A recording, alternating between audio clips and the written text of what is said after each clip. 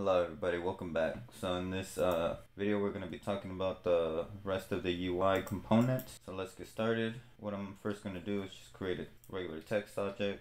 I'm going to increase the width and the height and just increase the size just so we can see it. And let's just make it bold. We're going to add a component, go to UI, and there's going to be all these. Button I covered, all these I covered. I'll leave links up above and in the comments below if you want to check all these videos out. I pretty much covered most of these. We're going to go to effects because I haven't covered effects yet. So effects, it gives us these three: outline, position as UV1, and shadow. So we're just going to go to the outline. Now outline, as you can see, it kind of bolded my text already. So let's just make it white, or let's make it a red so we could actually see it.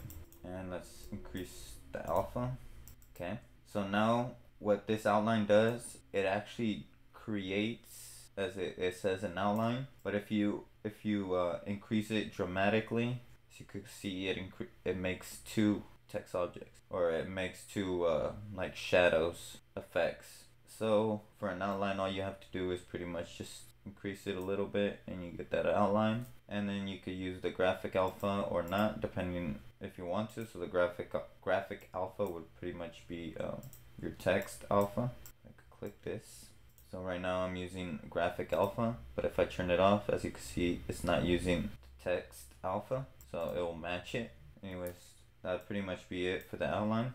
Let's increase this alpha again. And now there's also, on the effects section, there's also position as UV1. Now I had to look this one up because I wasn't exactly sure what that was. So it says this adds a simple position as UV1 effect to text and image graphics, which didn't really make too much sense to me. So I went online and I looked it up. And what I pretty much was able to find was that the position as UV1 component, it allows you to change the UV channel that the canvas renders on.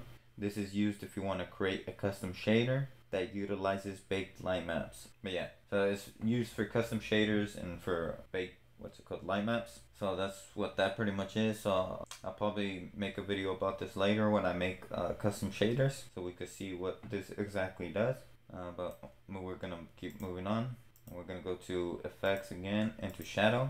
Shadow pretty much works the same as what was it, as the outline. The only difference is that it doesn't create two objects, it's just one single one. So you could just, increase it. I usually just increase it by 2 and -2, or 1.5, 1.5 minus 1.5. But you could also have this going upwards instead, your shadow. Just depends on how you like your shadows looking.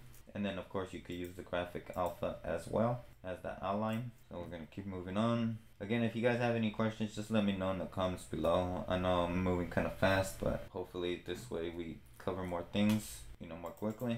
So for this mask, I gotta create an image, and this image, I'm just gonna make it 200 width and move it over so you'll be able to see the end still. And then I'm gonna add the mask, so I'll go to UI, then down to mask, and then I could show the graphic mask, or the mask graphic, which would be this white image, or I could turn it off. So for now I'm gonna turn it off. One thing you do gotta make sure is that you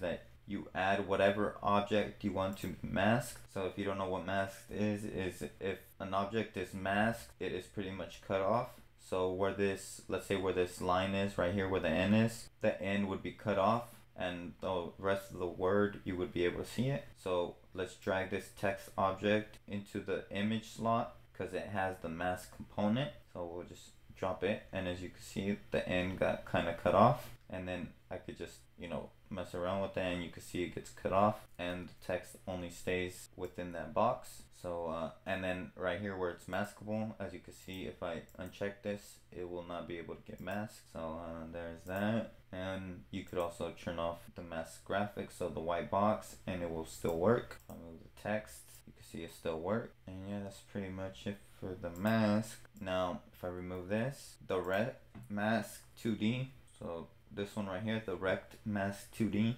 is pretty much the same thing. The only difference is that you could change how you want it to be cut off. So let's say, let me actually move this text over. So as you can see, we can't see new no more, but if we go over here to the left padding, we could actually adjust it so we could actually see word or the letters before it gets cut off, and you could adjust how you want the mask to be.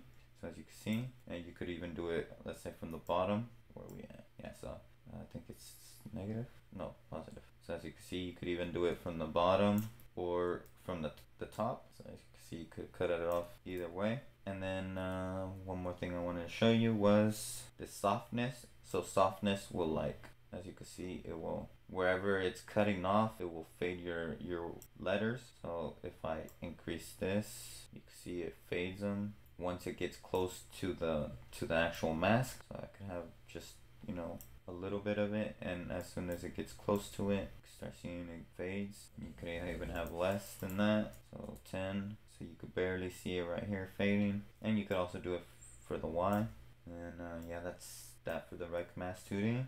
Like I said, just leave me a comment if it's too fast. If you have a question, just let me know down below. Now I'm gonna go on this text, and I'm gonna add this next one, which is selectable. Now if you see me skipping all these, like the scroll bar and the scroll rec, the raw image, that is because I made videos on this before. So check the comments below. I will try to post all of them if I do not forget. If I do, leave me a comment and to remind me, and I'll post them as soon as I see the comment and I have time. And so we're gonna go to selectable. Now selectable, it looks like a button component almost. So if we, let's say, go to button, and as you can see, there's this button, and it almost looks exactly the same. The only difference between the selectable and the button is that this on click event.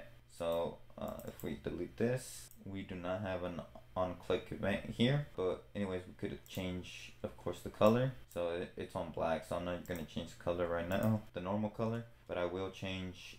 Let's actually add this to black.